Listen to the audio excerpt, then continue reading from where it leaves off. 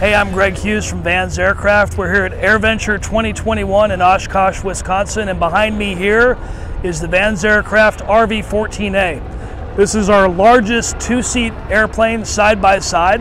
The A model means it has a tricycle gear. We also have the RV-14, which has a tail wheel, the little wheel in the back. This is a really fun airplane. It's built for the modern American, so to speak, a little bit bigger, a little bit wider.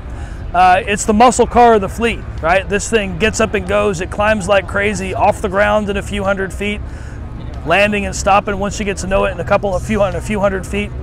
And actually, the RV-14A went through some pretty significant updates, this particular one, and you can do it on the 14 or the 14A. But last year, our engineering team, for about a 1 year period of time, put in a really significant project and took this airplane from a 203 mile an hour airplane to a 216 mile an hour airplane. Now, if you know anything about airplanes and eking performance of it, adding 13 miles an hour in that range on is a really, really big deal.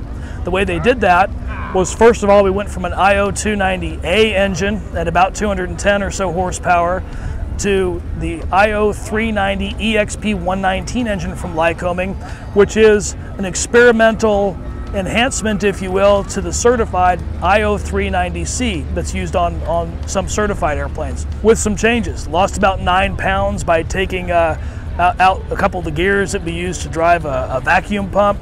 Went to a cold air induction magnesium sump that's lighter, a billet oil pump that's lighter, a number of other changes, and we also changed the fuel servo. So the fuel servo on your typical IO390, about that big around, and we went to the one that we use on the RV-10 on the 6-cylinder engine and put that thing on there. Great big honking fuel pump that goes on there. And we also changed the snorkel, which is the induction air pipe that the air flows through. Tuned that up a little bit and ended up gaining a lot of performance. Aerodynamic changes we made to it included closing off the exhaust ramp, if you will. So there's a ramp cutout in the bottom of the airplane that's been closed off. In the place of that, now inserted into that is a cowl flap. It's really more of a belly flap since it's behind the cowl, but it's openable by the pilot in the cockpit, so that when needed, you can get a little bit of extra exit area to change your cooling strategy. I think of the RV-7 as the Camaro of our fleet, right? And the RV-9 is the Ford Taurus. What was it, like the SHO, right? It was the one that, like the sports car Ford Taurus, because there's a sports car Ford Taurus, right? The RV-9's non-aerobatic, the RV-7 is. The RV-10 is the Escalade or the Suburban, depending on how fancy you make the inside, right, and the things you add to it. But it's the really big SUV is what it really is. It's a 4-seat airplane. It's a nice big roomy airplane, that kind of thing. If you took the RV-7 and the RV-10 and they had a baby, it would grow up to be an RV-14. It uses the RV-10 airfoil, and in reality, from a direct lineage perspective, the RV-14 is more like the RV-10, structurally speaking, than the RV-7. But the RV-7 and the 14 are both side-by-side, fully aerobatic airplanes. The RV-10 and the RV-9 are not. But this is the same airfoil on this airplane that you find on the RV-10. In fact, the part numbers are actually identical for a lot of the wing that you would build for the RV-10. For the RV-14, it uses RV-10 part numbers. So this airplane holds about 25 gallons in each wing, so 50 gallons total, a little bit more than you'll find in an RV-7. Performance-wise, takeoff and landing is nice and short. It climbs like crazy, so in doing flight tests with this, solo weight, climb rates well above 2,000 feet per minute are not unusual at all. At full gross, approaching 2,000 feet per minute, somewhere in that range, is entirely possible. Like we mentioned before, the speed on this airplane, top speed on this configuration, is about 216 miles an hour at max gross weight. In a solo weight configuration, it'll even go a little bit faster than that. Typical cruise speeds, a couple hundred miles an hour, somewhere in there. For an economy cruise is pretty common. It'll get in and out of short fields. It'll do pretty much anything you want. So flying this airplane and dialing it back to about 24, for example, if you're doing that type of cruise, and if you're leaning it out and you're at about 8,000 feet, burning less than 10 gallons an hour is pretty darn easy to do. So depending on how you lean it and how you tune it, density, altitude, and what have you, you can get it down below 9 gallons an hour at times in economy cruise. The range on this airplane, you know, you're going to be able to get, again, it depends on how you fly it, but you know, 800 to 1,000 miles out of that. From a useful load, the baggage compartment is a 100-pound baggage compartment.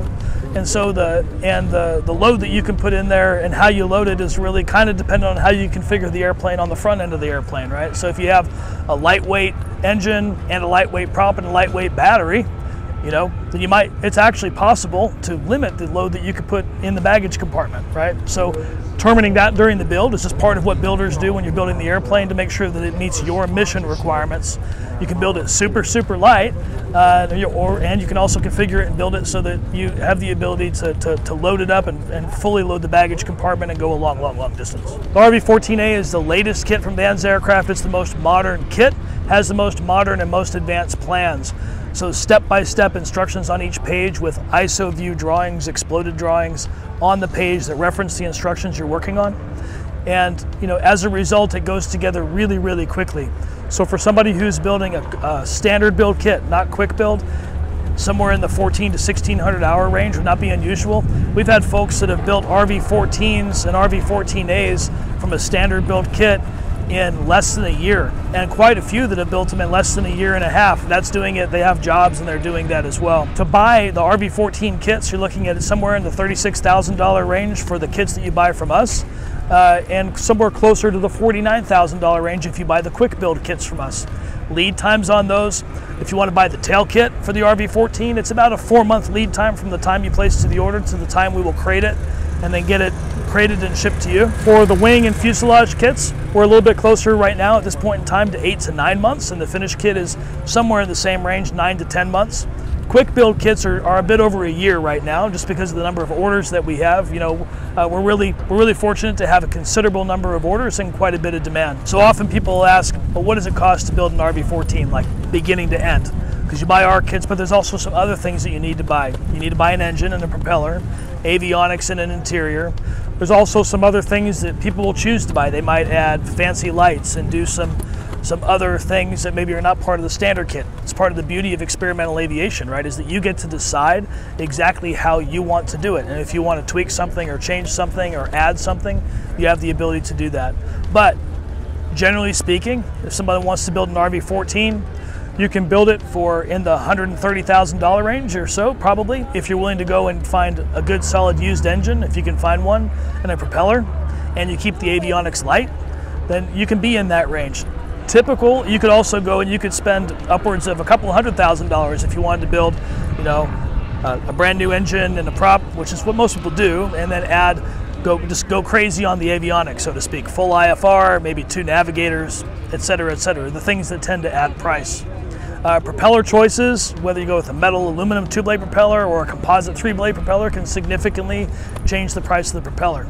But basically, what I usually tell people to plan for an RV-14 in this day and age is probably right around $140,000 for a typical VFR RV-14 or 14A, and then you add to it from there to go IFR, really based on avionics. And generally speaking, that tends to be about where people fall. If you want to find out more about the RV-14A or any of the other aircraft at Vans Aircraft, you can visit our website at vansaircraft.com. Of course, you can also give us a call, visit us at a show like Oshkosh or Sun and Fun or one of the other shows that we're at.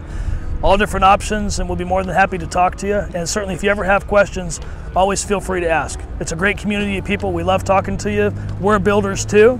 This is what we do. We're in the business of fulfilling people's dreams they've had ever since they were little kids, and we've had the same dreams. And so we really enjoy talking to folks about building these airplanes.